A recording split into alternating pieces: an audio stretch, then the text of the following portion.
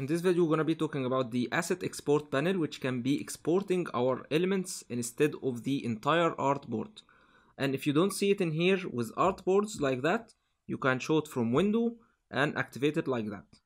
And simply to export your design elements, you need to select your desired elements and drag them to your asset export panel in here, or you can select any element and add to asset export panel. Then you have your export settings in here. You can add iOS or Android presets if you would like, or you can select all your design elements and press Option or Alt on your keyboard and drag them, and then Illustrator will be exporting all your design elements in one file.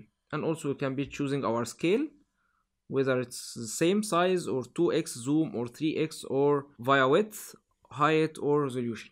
And once you're done with these settings, you can hit the export button to save it on your computer. Or another way to export your files from here as well, launch the export for screen dialog. You're gonna press that button and you're gonna be seeing your assets in here.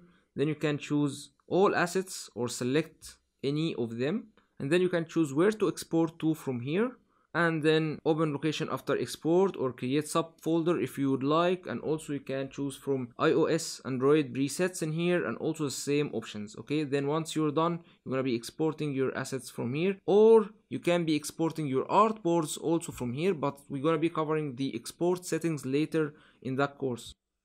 This amazing asset export panel could be really helpful to export your design elements and use it later anywhere else to finalize your design project. I'll be seeing you in next video.